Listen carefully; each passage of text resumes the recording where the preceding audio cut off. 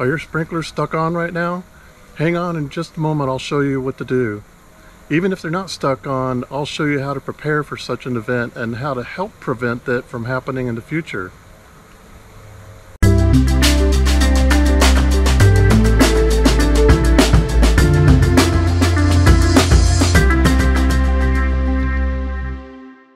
Tom Lanier here with Sprinkler Pros. In this video, I'm going to show you how to get the water shut off, why and how it gets stuck on, how to help prevent it from happening, how to be prepared, and how to prepare your tenants for an irrigation emergency. If your water is stuck on right now, it's most probably not your timer's fault, so you need to shut off the water supply to the sprinkler valves. Do you have a shut-off valve? Most people don't know whether they do or don't, or even where it is, so I'm going to show you where it probably is based on your situation. I go in more detail on this in my video called All About Sprinkler System Shutoff Valves, linked above and down below. The first place you want to look is at the sprinkler valves. A group of more than one sprinkler valve is called a valve manifold, or manifold for short. Look for one of these gate valves or ball valves to the left or right of the manifold. If you see one there that seems to lead to the manifold, then turn it off. You may also have a backflow device like one of these. It's normally near the sprinkler valves or up by the street.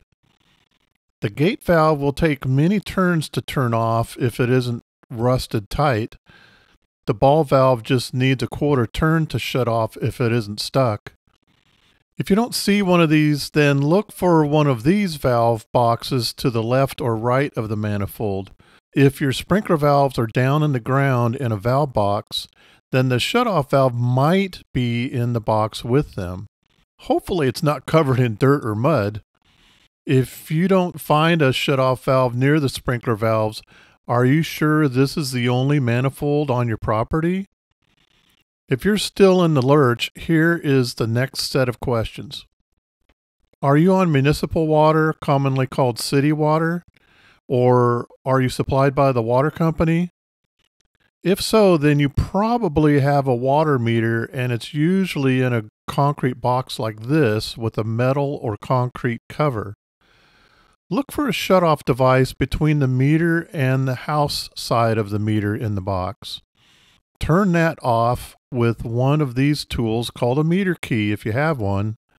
If you don't have one, you can pick one up at your local hardware store or home center, or through my resources page linked above or in the descriptions section.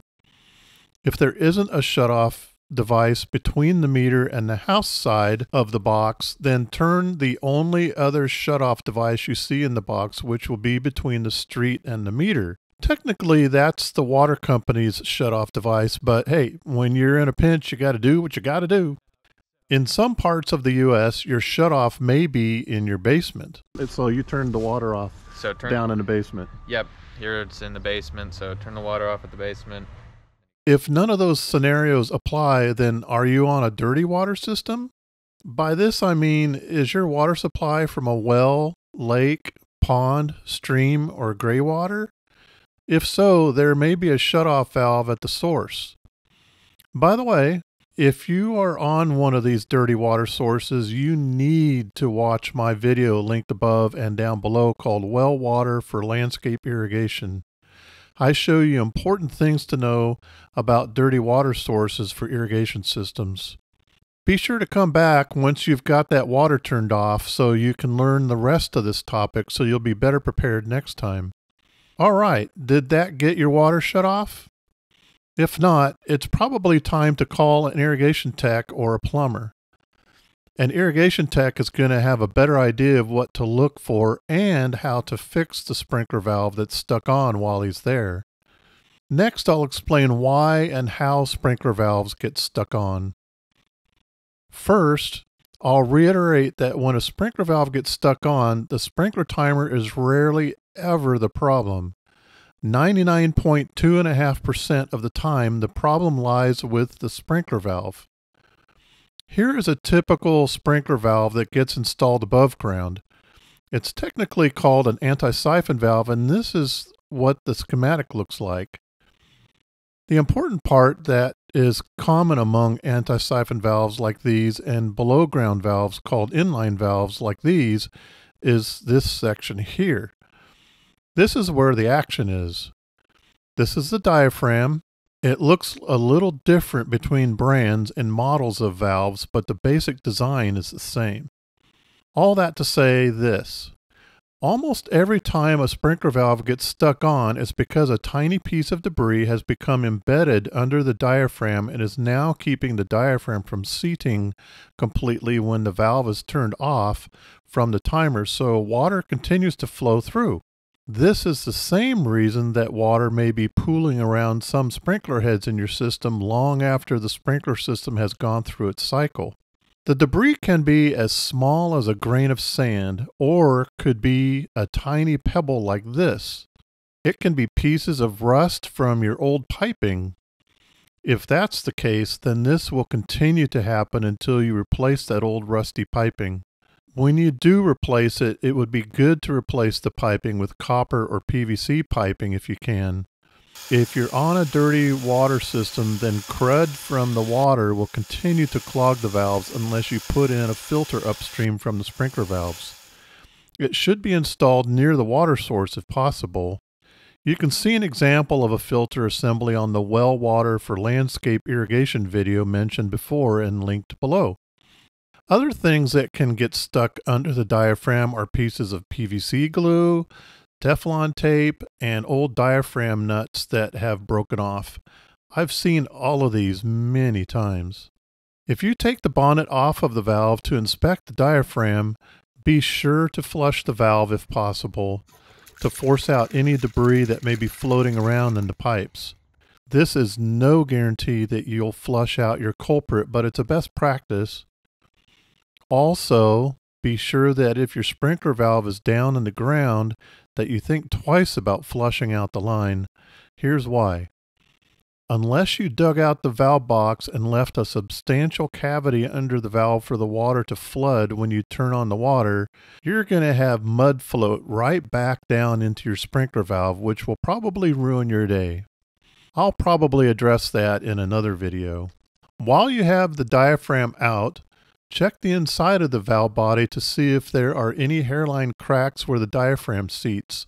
Sometimes you can't see it if there is water in the valve because the light reflects off the water. This crack is enough to keep the valve from closing. If after cleaning the diaphragm with a repurposed toothbrush or replacing it, your problem persists, then the next thing to check is the solenoid. This is rarely the issue, but sometimes the plunger gets stuck up inside the solenoid housing. Be sure the water supply is still turned off before taking the solenoid off. If you can unscrew the solenoid from the valve, be sure the plunger and O-ring don't fall out. Rainbird and Hunter solenoids don't have a plunger to fall out. Also, check the port to the bonnet under the solenoid to be sure there's nothing clogging it. If none of these things seem to be an issue, then the last possibility is that a small piece of debris is up inside the bonnet, and if that's the case, there's nothing to be done but replace the bonnet and all its guts, or replace the entire valve. If after replacing the bonnet the problem persists, then it's almost always a hairline crack in the body of the valve, and you may not see it until you remove the valve to replace it. That concludes the why and how. Now let's learn how to help prevent it from happening. I will preface this section by stating that even brand name sprinkler valves can get stuck on. Why? Because, as I've just described, it rarely has anything to do with the valve itself unless it's an old valve and the diaphragm has fallen apart, or the body has cracked, and that is very rare. If the body cracks, it's almost always from the water pressure being too high.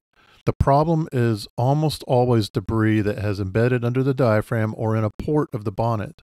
People's typical knee-jerk reaction when something happens to the valves is to replace the valves.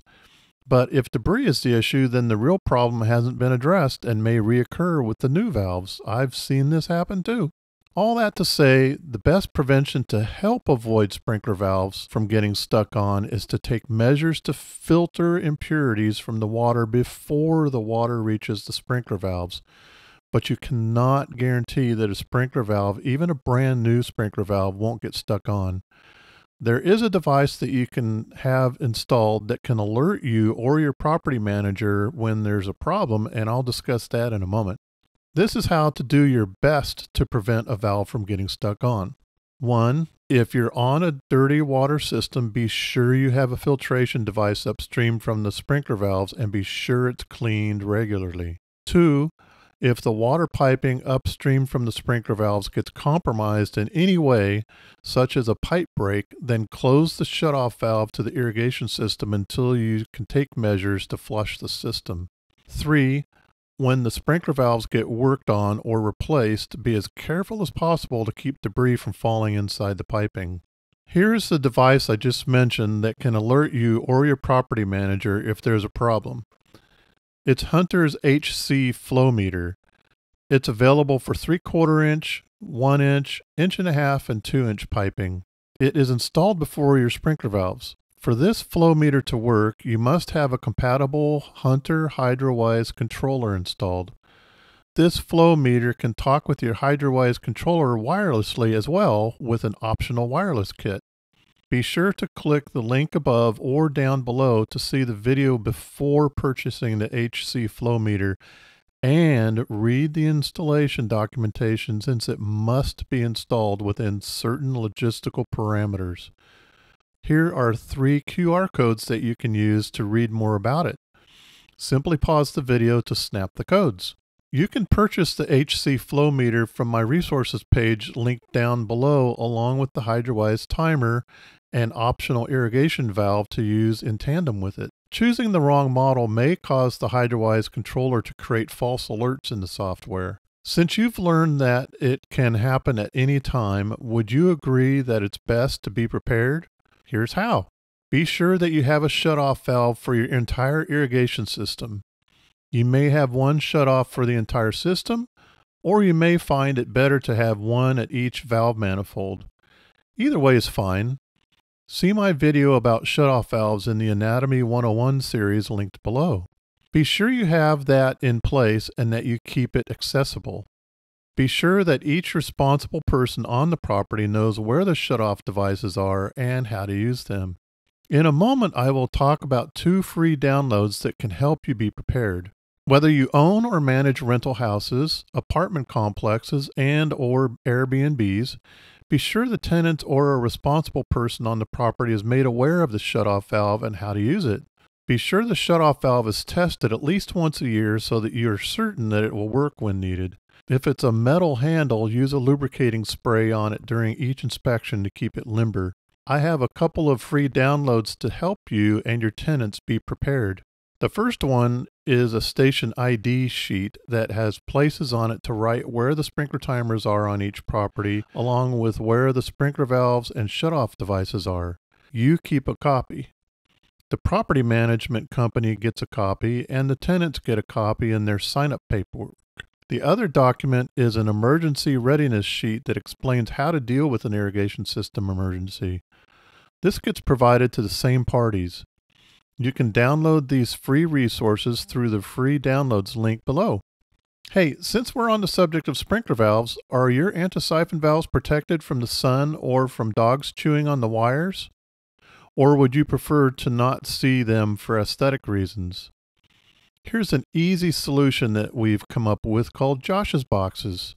It's a simple DIY project that you can customize, and Josh walks you through the entire process in video and in written form online. Click above or down below to check it out. My worst irrigation emergency was when I was kneeling over a live 2-inch water line when it burst in my face. I was instantly drenched and stunned for a moment. Good thing I knew where the shutoff device was. What irrigation emergencies have you encountered? Let us all know in the comment section below. I hope this video has helped you through a jam or at least taught you how to be prepared for a possible future irrigation emergency. If so, please like, subscribe, and share this with others that could benefit from it. Thanks for watching.